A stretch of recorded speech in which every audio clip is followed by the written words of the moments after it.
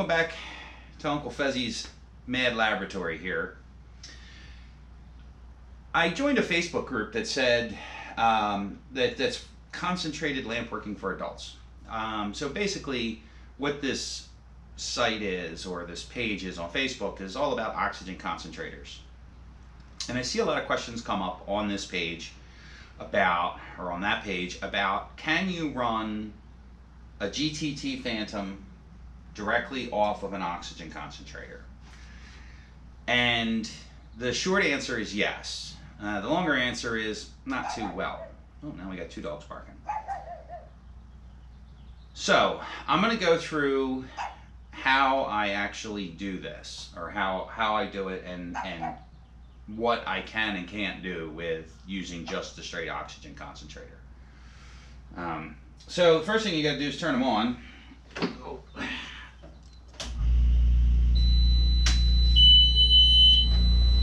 All my alarms are on.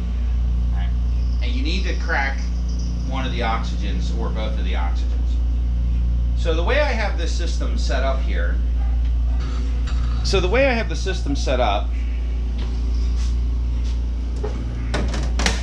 is, first of all, it's dangerously close to my electrical panel, is this is the feed line from the oxygen concentrators. Now, under normal circumstances, this valve here will be closed. All right, I gotta open it back up. This valve would be closed. This line would go down and feed into my oxygen compressor. Well, we're not using the oxygen compressor today. We're using just straight out of the oxygen condensers. Turn my propane on here. You always gotta tap the valves, or tap the gauges, makes you feel better. So the way it works is, I have this valve here, which is open. I have this valve here, which is open.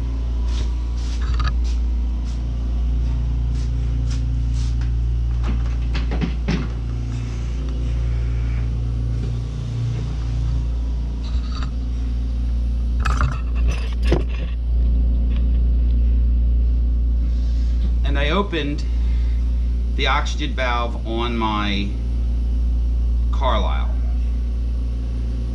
Because the Carlisle flows more oxygen than the Phantom, and I want to talk about that real quick.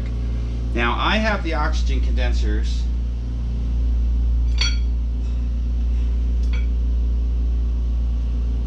turned all the way up. They won't go any higher.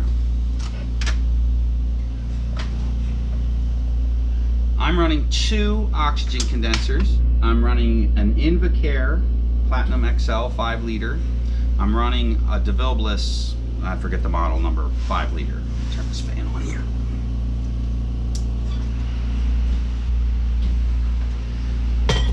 Now, it takes a minute or two for these things to warm up.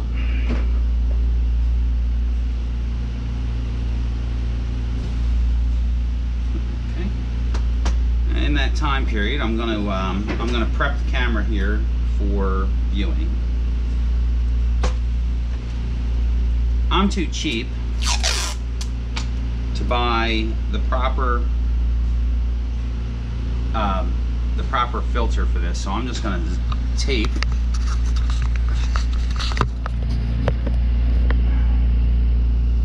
these didymium glasses over the lens, and that'll work just fine for what we're doing. And I'm actually watching myself in the video thing here. I'm going to zoom in a little bit. Zoom in a little. Zoom in a little. There we go. That's better. Okay, so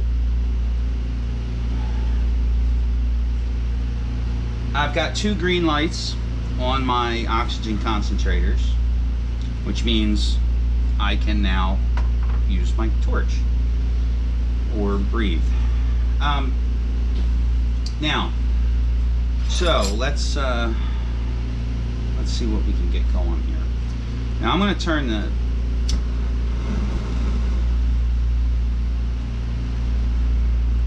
Phantom on first, because I want to show exactly what kind of flame I can get out of the Phantom. Now, with the fan, this is the outer oxygen, or this is the Lynx outer oxygen, this is the Lynx inner oxygen. That's turned up all the way. And this is actually a perfectly acceptable flame. Let's see if I can get the exposure right here.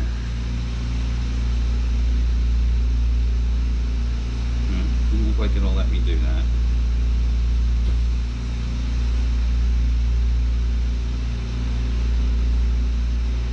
Oh well.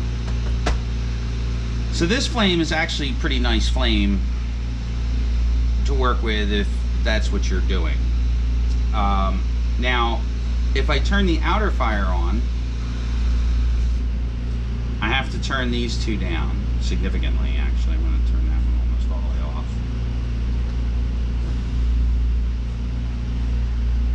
And I'm going to turn the propane way down. Now, this is the flame I get just using the oxygen concentrators. Now, the problem with this flame is that it's real soft. It's a perfectly usable flame for some people. For the things that I do where I'm using my outer flame, I can't use this. I mean, I can, but it would take forever and a day to make a marble. Now, I want to turn the Carlisle on here. I'm going to turn the Phantom off. I'm going to turn the Carlisle on. Now, interestingly enough, the Carlisle produces a different flame under the concentrators than the Phantom. So I have both the oxygen concentrators right now running in series. So the DeVille Bliss and the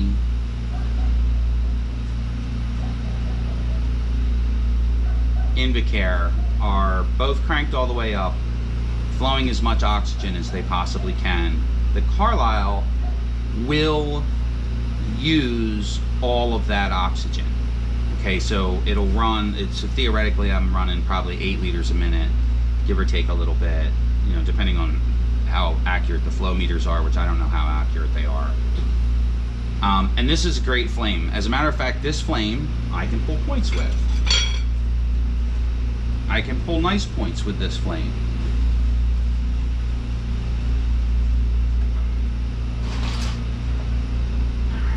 So, alright, forgot my, now I got a helicopter. That helicopter flies over 4 times a day, if not more. It's coming from the local hospital. They're shipping people to Philadelphia. Alright, so we got a nice point flame. A nice flame for points. Straighten that out, because that's crooked as hell. Alright, and we're going to pull a point.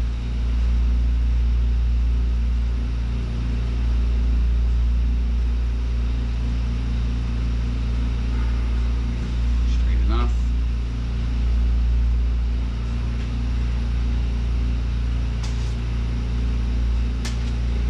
Okay.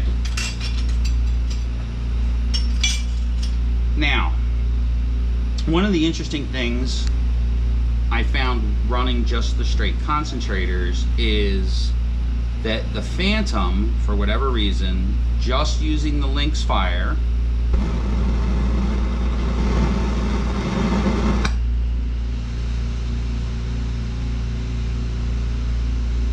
does not, even with both oxygens all the way open, does not use as much oxygen as the Carlisle does.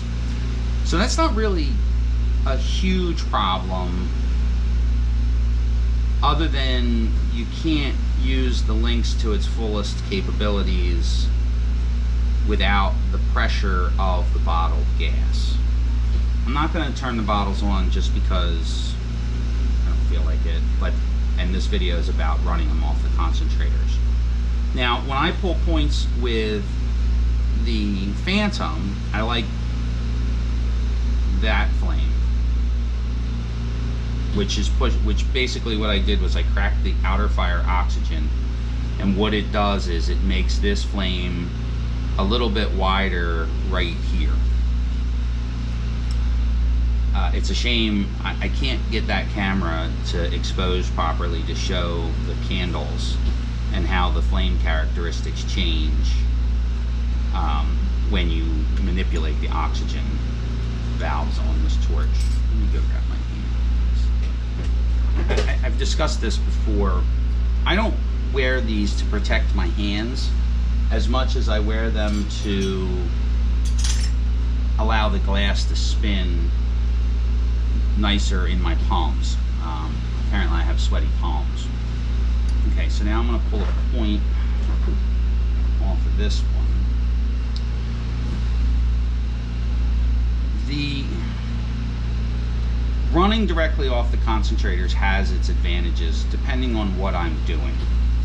If I am just doing what I'm doing right this minute, which is pulling points on 1-inch OD medium wall tubing for Christmas ornaments or beads, depends on what I feel like making with that particular point at the time, it's perfectly acceptable. As a matter of fact, there's no reason to run the oxygen compressor. There's no reason for me to run the oxygen compressor to compress bottled oxygen when I don't really need it.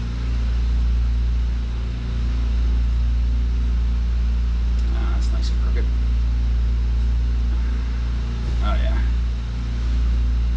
I actually like pulling these points. Oh, that wasn't good.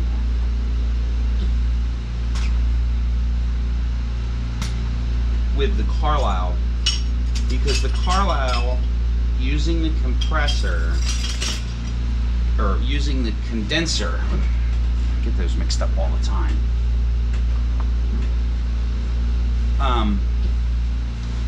It gives me a wider flame. So I'm gonna shut.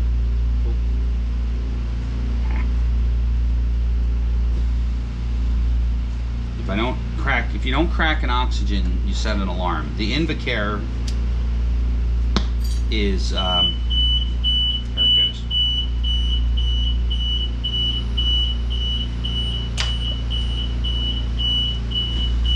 God, I hate that alarm. So I'm going to crank this oxygen all the way open. That alarm goes off for a specific period of time, and there's no way to shut it off other than disconnect the alarm, which I might do. That's another reason I don't use that's another reason I don't like to use the Invacare, is that goddamn alarm. I don't run the Invacare into the compressor because it sets that alarm all the time. I hate that alarm. I hate alarms. I hate them. Alarms are bad.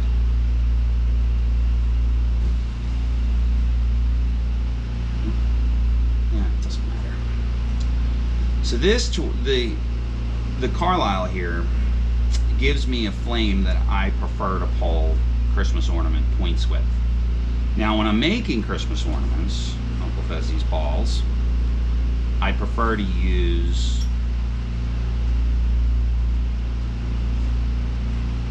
the Phantom. Even with running it off of the condensers, I prefer to use the Phantom, and it has different flame characteristics. Now, flame characteristics are very important when you're working with glass. When you're working with glass, flame characteristics are very important.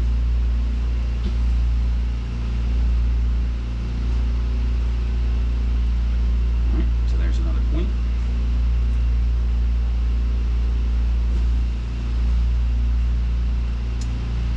That one's a lot straighter this time. I'm going to set this point aside and show what I'm talking about when I'm talking about straight. too much junk on my table. I wasn't going to do this today. I changed my mind. So basically, I think what it comes down to is it's just a preference. It's just a preference. Now, I can duplicate the flame that comes out of the Carlisle, but I'd have to turn the bottled gas on, and I don't want to do that. The orifices in the Carlisle are obviously larger than the orifices in the Phantom. It could also have, I read somewhere too that it could also have to do with the way the valves operate.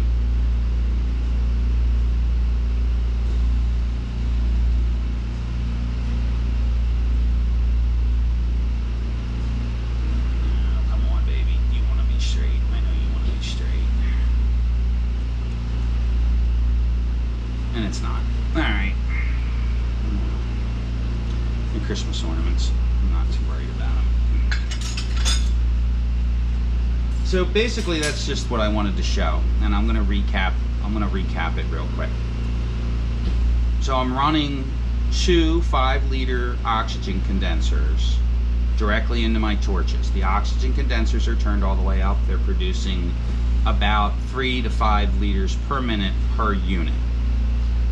Direct out of the oxygen condensers directly into this Carlisle Mini CC. Now, I'm going to turn on the Phantom, which when I'm running the Carlisle, the Phantom will not work. But when I turn it on, it works okay. It doesn't work as well as it does. It doesn't perform as well with the oxygen concentrators. It just doesn't. And it's not the fault of the torch. It's just the way that this torch is designed to operate. This torch is 20 years old, 23 years old.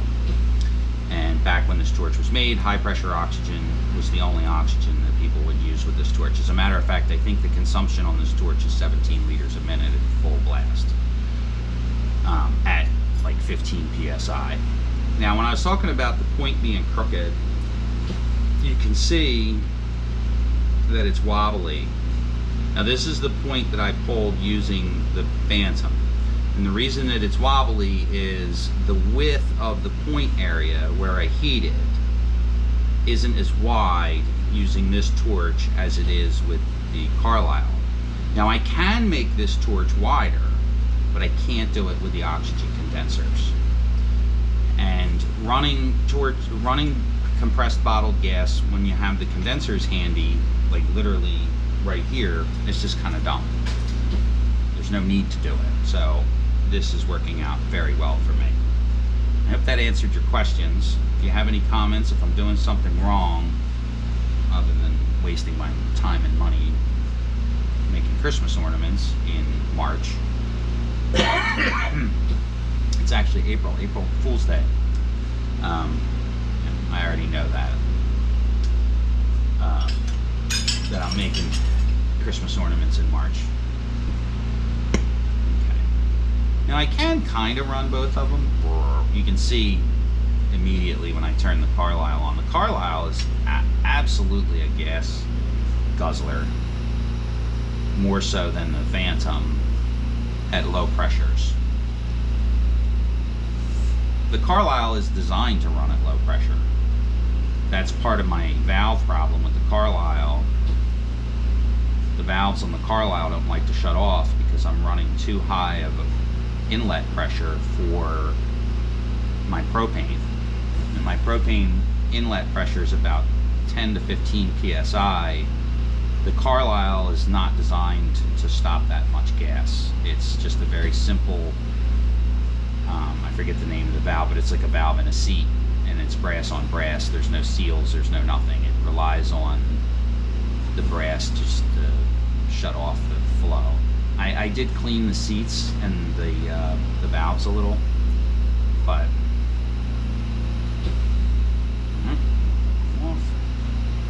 I get a much nicer point out of the Carlisle almost every time. So when I'm making Christmas ornaments, I'm just using the Carlisle. There's no speed advantage one way or the other. That's another thing, is is it faster for me to pull points using the Phantom and high pressure? And the answer is no. I don't, there's no advantage that I've found yet to doing it that way. And there's another crooked one. It's not vitally important that these are perfectly straight for Christmas ornaments, because my Christmas ornaments are crooked anyway. I crank them out 50 or 100 at a time, and I sell them really cheap. So there's a certain level of that.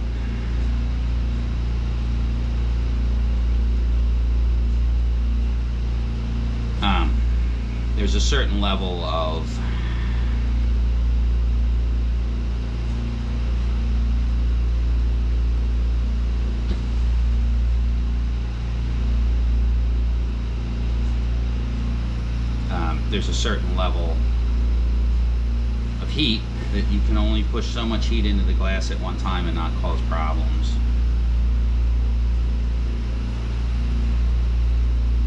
There we go. Another crooked one. And this is my fault, not the torch. I might actually call it a day. I only came out here to shoot this video anyway.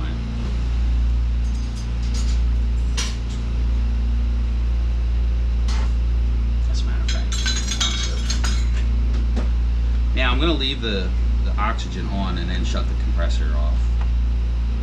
Condensers.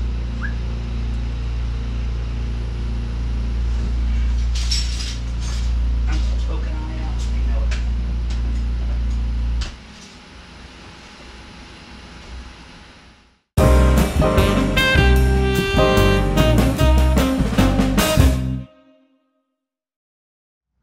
Oakley dokley. Coffee pot stop. Now it's about time for the dog to start barking. Welcome back. Welcome back to Mr. There goes the dog.